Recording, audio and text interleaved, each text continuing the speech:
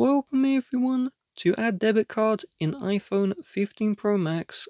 The first step is I want you to open up the settings, and in the settings I want you to scroll all the way down until you see where it says General, and then I want you to locate where it says Language and Region. The first step is to make sure your region matches the current country you are located in. If your region does not match your country, tap on region and then tap on the country you are residing in and then switch the region. If the region does not match the current country you are in, then you cannot add your debit card. Now, let's head to the home page of settings, and from here, I want you to scroll all the way down until you see Wallet and Apple Pay. You will then see Add Card, tap Add Card, and then tap on Debit Card. From here, you have an introduction, tap Continue, and you can either scan your card or you can enter the card details manually.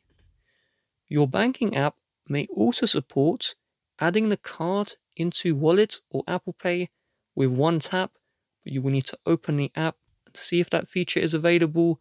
If it's not, enter your card number here. Also, not all card providers support Apple Pay, so if one card is not supported, you will need to use another. This iPhone is not my iPhone, so I won't add my card. Instead, I will show you what to do on my personal device. Once your card is added, you will see them right here. If there is a verify button, you must tap on verify and do the verification. Without your card being verified, the double click won't work and you will not be able to make any purchases with Apple Pay. From here, make sure double click side button has been turned on, and if you add multiple cards, you can change your default card right here. When you want to make a payment, double click the side button, and then you will see this menu. It will ask you for your Face ID or passcode, and once you enter this one in, you can hold your iPhone near a reader and it will make a purchase.